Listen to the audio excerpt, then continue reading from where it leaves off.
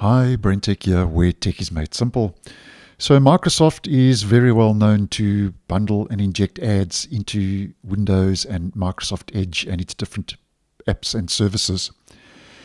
And the latest app now to get ads injected into it seems to be the PC optimization app, PC Manager. And this was spotted by Windows latest, where ads related to Microsoft 365 have been spotted in the PC Manager optimization app. And PC Manager, as you may well know, allows you to boost performance, free up memory, and so on. And it's a Microsoft app, and I've posted quite a lot of content. Just search if you want more information regarding PC Manager.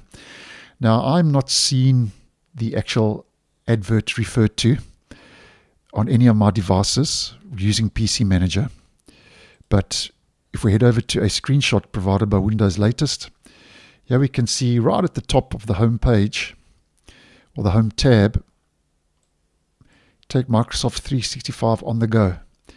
And as you can see in the screenshot, there's an ad disguised as a tip to use Microsoft 365 in the PC Manager app. And basically what it's doing is promoting the mobile service and the mobile version of the service. And apparently when this was clicked on, it opened the Windows 11 Microsoft 365 web page. And also, like most advertisements that Microsoft does inject into its products, there's no option to dismiss this advert.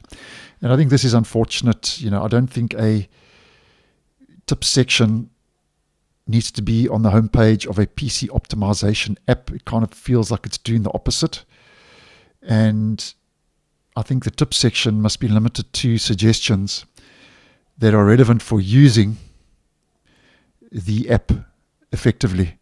So if we head back to my version, which doesn't have the actual advert, you can see here it says that I have a lot of temporary files, and that's not actually true. I don't, but anyway, it suggests that I clean out my temporary files, and not for promoting Office or any app in an actual PC optimization app. It seems just not right. But there we go. Another ad has been injected into another app, and I thought that was interesting. So thanks for watching, and I'll see you in the next one.